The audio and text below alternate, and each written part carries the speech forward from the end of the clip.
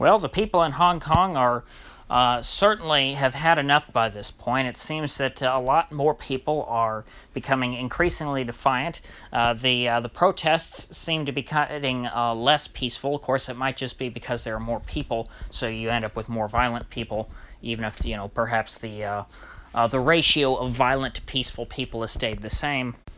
But in a way, the protesters have become more violent by default, in that violence by the stance of the government would be protests that are illegal, and that people just doing things that are outside the law, not necessarily people who are smashing windows.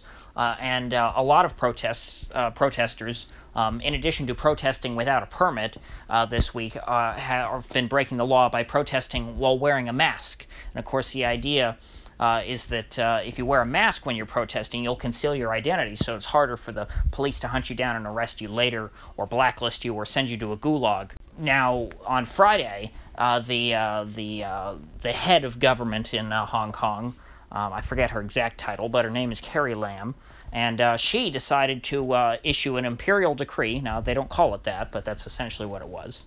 In the U.S. we'd call it an executive order. And she said, hey, you're not allowed to wear masks anymore. No siree. Can't conceal your identity like that.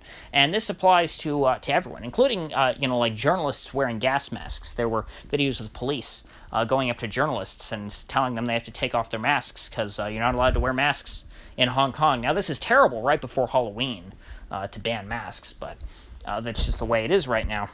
I guess Halloween in Hong Kong is canceled. Now, the people in Hong Kong who have been protesting are quite furious about this. Carrie Lam, I'm sure, was hoping that by banning the masks, she would deter people from protesting, because if they can't protest with a mask, well then, they're not going to act up as much. They're not going to want to get in trouble. So people are just going to go into hiding and, pretend like they were never protesting at all. But that didn't happen. People are furious that she's trying to ban masks. They think that this is a gross sort of restriction of free speech, and that it's very clearly trying to intimidate them, and that they're not going to be intimidated. A lot of people, though not all of them, are wearing masks, despite the ban. Of course, if you don't get caught wearing the mask, you're probably going to end up okay, because the whole idea is they can't ID you. And it seems like these protests against the mask ban shot up within minutes of Carrie Lam announcing the mask ban. Seems like there's nothing that the government can do to try and tamp down on these protesters short of capitulation.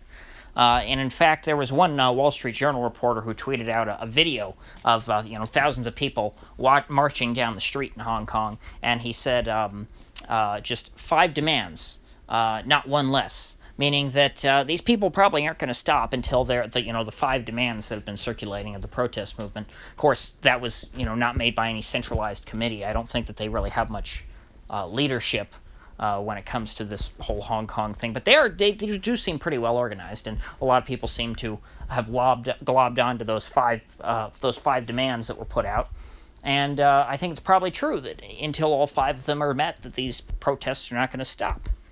And the domestic government of Hong Kong doesn't have the authority to even meet the demands. That would have to be from Beijing allowing them to give in to the protesters, and I don't think that the communist government in Beijing has any interest in doing that. They worked a long time to make sure that they were going to be able to get Hong Kong.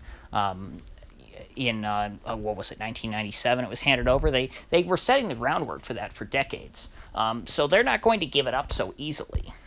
Even though Hong Kong's not nearly as important as it used to be, given that the rest of China has gotten so much richer, and that Shanghai is back to being I guess you could say a great city by world standards. Obviously, it's still under communist domination, so it probably isn't the greatest place to live. But Shanghai before the communist revolution was pretty much the capital of Chinese industry and the Chinese economy. And what happened after the communist takeover was a lot of those people, the business leaders of Shanghai, fled to Hong Kong because it was sort of the only part of China left that wasn't under communist control. And so Hong Kong was the beneficiary of all of Chinese industry, which fled the country, wanting to escape Mao and all the all the death and destruction and famine that he created. So it's no wonder that the people in Hong Kong don't want to be under communist domination. Their forefathers didn't either. And so as we see things continue to go on, the situation only escalates. The protesters are only getting more serious and more violent and less open to compromise. And it's gotten to the point to where these past few days since the mask ban, a lot of companies in Hong Kong have just been telling their workers to stay home, which has brought the economy to not quite a standstill, but it's certainly hindered it quite a bit.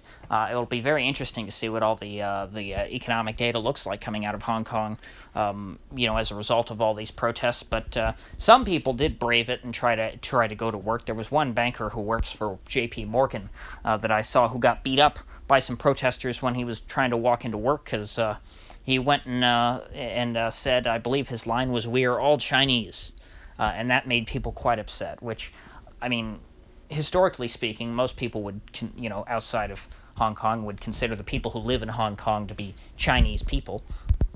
But Chinese, obviously, in the broader sense. Not Chinese in the sense of being a part of communist China. In the same way that, people in Taiwan are Chinese, or people in Singapore are Chinese. They're not a part of the communist government, but they're part of the, what it means to be Chinese. Kind of in the way that Austrians are German, or that Swiss are German. But the protesters interpreted what this man said, and it may very well be what he meant, that by saying we are all Chinese, it's like saying that we are all loyal to, the communist government in Beijing.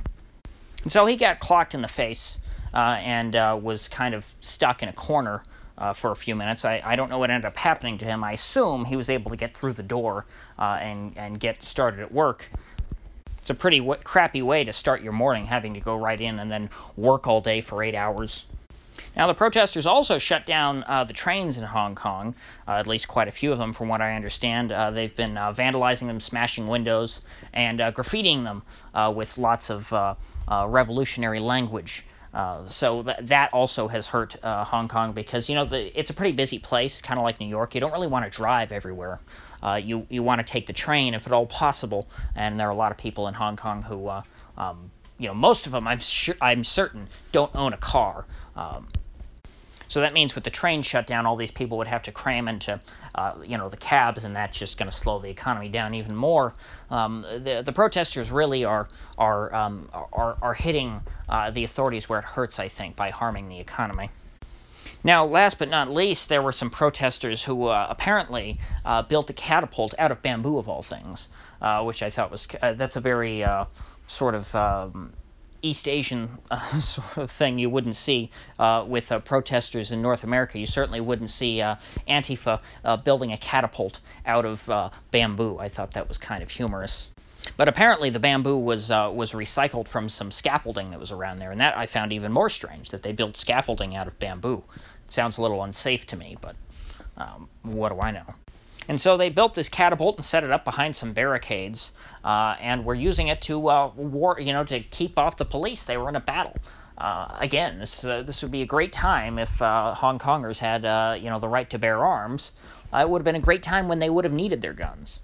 Alas, that is not the case, however, and the people in Hong Kong are, like I say, I still think that they're stuck. Until we have a situation like, the storming of the Bastille, where the protesters are able to storm into some military or police installation and get a hold of some weapons, they're not really going to be able to effectively battle the government.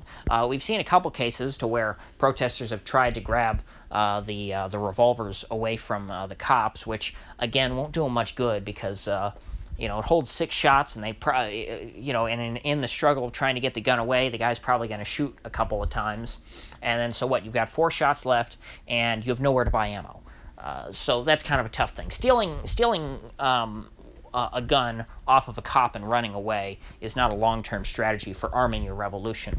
They're going to have to, like the time that they stormed into not a National Assembly, whatever they call it, the Hong Kong Regional Assembly building, in which they hoisted up a British flag, which is kind of funny.